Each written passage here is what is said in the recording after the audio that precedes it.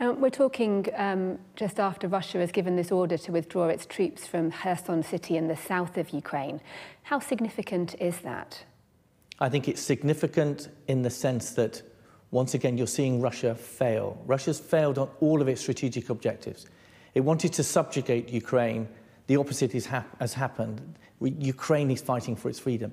It wanted to take control of the cities. You saw that fail. It wanted to weaken NATO. NATO is stronger. And now you're seeing a war that inevitably at the tactical level has twists and turns.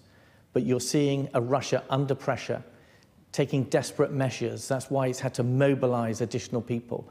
But it's got to try and overcome a nation that's fighting for its freedom, a nation that we're supporting alongside lots of other international countries, whether that's cash, whether that's armament, whether that's ammunition.